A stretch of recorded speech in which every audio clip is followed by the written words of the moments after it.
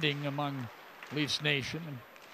Not that matters. Across, feeds it back over to Lewis, and a shot. Glove down by Cross. They'll walk into the circle, a shot, block, rebound attempt, and Nagel reaches out. Now look out. This is what happened last night. Yeah, Paulovey cutting in, long shot. Melnick follows up.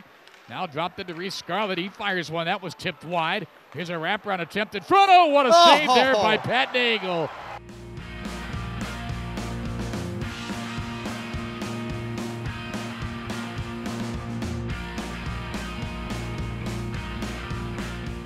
Key penalty killers for the Griffins. Stars back in and they score, and Robertson's got another one. Waiting for the troops to arrive, and then there it goes. Griffins in front, score! Chris Terry!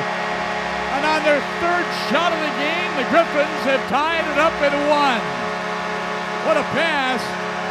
Left it now to Mersch. Across the line, spinning with a long backhand shot. Easy save there. They get it out ahead of their knees. Look at this move. Yeah, Chris Terry's walking right in with a pass in front. And they shot, score! Michael Rasmussen able to jam it home, and the Griffins have a 2-1 lead. Shot block attempt broken. Now here's Puempel with a blast right on. Oh, good glove. Get it though. To Sider, back to Puempel, top of the circle, side of the net, right in front. Score! Denny Svechnikov. He didn't get a whole lot on the shot, but enough to dribble it home in Grand Rapids, capitalizing on the power play to take a 3-1 lead. Well, that great work stays with puck control to Hicketts, a shot, the rebound, score! Matt Puempel, and it's 4-1 in favor of Grand Rapids. Boy, what a turn of events here in this second period.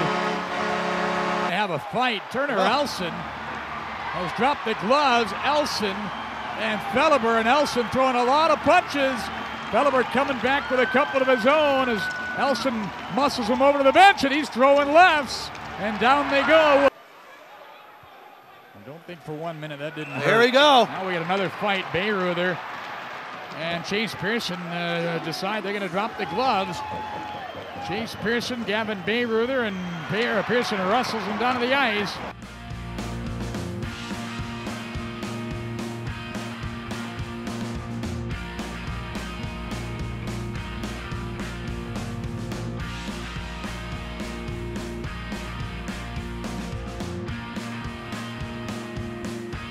Knocked away, and also knocked away was the stick of Lewis, and he gets belted by Rasmussen near side. Tonight, 3 for 8 last night. So 4 for 12, or 4 for 10. There's a shot in front, score! Off the post, off the goaltender and in. And the Griffins make it 5-1.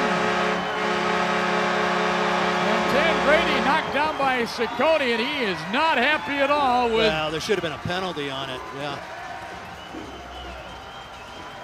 Tangradi was tangled up with the goaltender and really just not doing anything bad, just trying to get himself off. But the bottom line is the Griffins score.